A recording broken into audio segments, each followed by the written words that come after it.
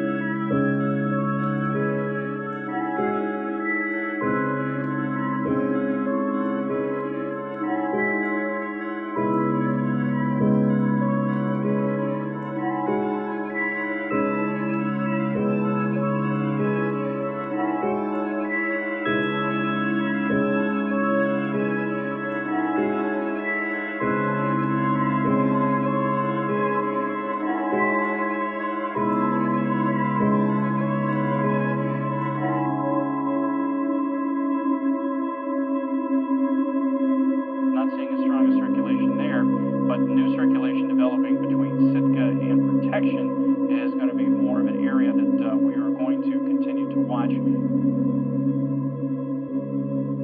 is meteorologist Jay Prater. You're joining us for live coverage on Channel 13, KUPK, of a tornado warning that's in effect for Clark County and Comanche County.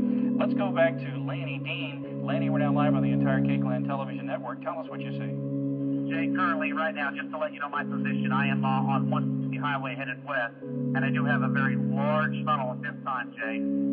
Very large funnel back towards the area of, okay, tornado on the ground, Jay.